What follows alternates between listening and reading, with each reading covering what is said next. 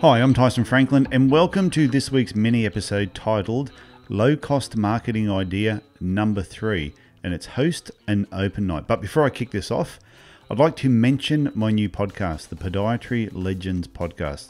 Of course, if you're a podiatrist, it goes without saying that you should download and listen to this show, but you don't need to be in the health industry to appreciate this information. On episode 3, my guest is Dr. Peter Wishney from New Jersey, and he talked about goal setting and what you need to do to make things happen in your business. Now, I don't know about you, but I'm pretty sure those principles apply to every business. So if you have the time, go and check it out. Just remember, it's called Podiatry Legends Podcast. So back onto today's subject, low cost marketing idea number 3, host an open night. In every business I've been part of, we've hosted open nights. And this is where we've invited our professional and non-professional referrers and also some of our long-term good patients. Now, if you haven't heard me use the terms professional and non-professional referrers before, I'd suggest you listen to my podcast episodes that were released on the 17th and 24th of May last year. Or go to the show notes and I'll have links directly to those episodes. But to give you a little bit of an overview, a professional referrer is someone that's within your industry. For example, in the health industry, a physiotherapist is a professional referrer to a podiatrist. In the financial sector, an accountant is a professional referrer to a financial planner. And in the building industry, a plumber would be a professional referrer to an electrician. A non-professional referrer is somebody outside your industry, but potentially could refer people to your business. Now, this referral source is often neglected. And as an example, a hairdresser is a non-professional referrer to a plumber, a podiatrist, and an accountant. But how often have you reached out and connected with your local hairdressers, other than the one that cuts your hair right now? Just think about that. So an open night in your business can be as simple or as complicated as you want it to be, meaning it can be low budget and low cost, moderate, or it can be expensive. That's really up to you. But what's important is you have a compelling reason why you want to invite people for an open night at your business. It may be you want to show off some new equipment or some new technology, introduce them to a new product line that you have, or meet some critical people in your team. Or it could be a combination of all the above. If you're a new business, you may not yet have any professional or non-professional referrers or even any customers or patients yet.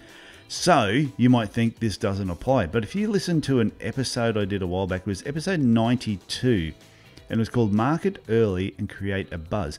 You should have made contact with a lot of people and a lot of potential referrers during your setup phase leading up to your actual opening day of your business. So within your business though, you'll be throwing more of an opening party more than an open night just to come in and have a look around. And therefore you will have more people and the expense will go up accordingly. When you do have an open night though, here are a few tips to make it a success. First, limit the number of people you invite to 6 to 10. Now, this may seem low, but there are good reasons for this. Firstly, you are able to spend more time with each person that attends. You will get to know them better. Smaller numbers won't feel like a party, therefore catering is much easier and less expensive. All you have to do is have a couple of bottles of wine, a few beers, and a nice platter. That's it. The night will also be a lot shorter because you can share your message much faster with a smaller crowd. Make sure though, on your invitations, you tell them the starting time and the finishing time so they're aware. And holding it midweek also indicates it's not a party. Whereas if you do it on a Friday night, that's a little bit different.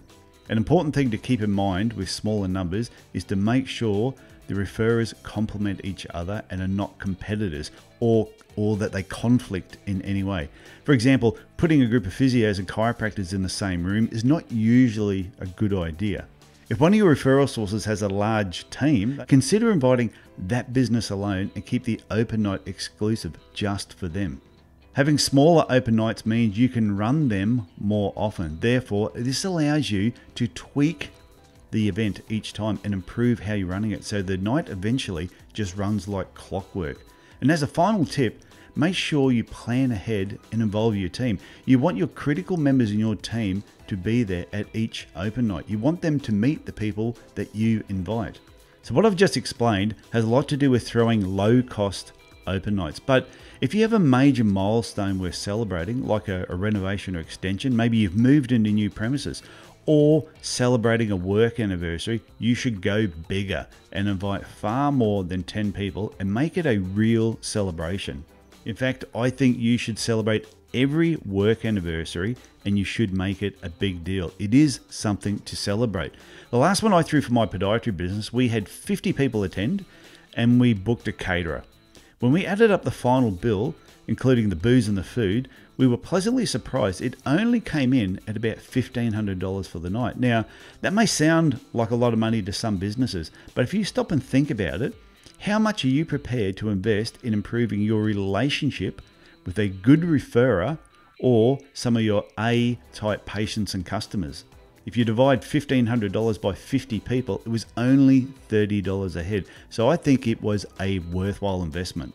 Also, on that particular night, we took over 150 photos and generated an endless amount of coverage on our social media pages and also the social media pages of the guests that were invited. And I think that is priceless and that is often overlooked. So in summary, start connecting with your professional and non-professional referrers by holding open nights in your business. Let them see what it is that you're doing. And also don't be afraid to invite long-term customers, patients, and friends, because there's nothing better than having raving fans to help you share the message to the masses.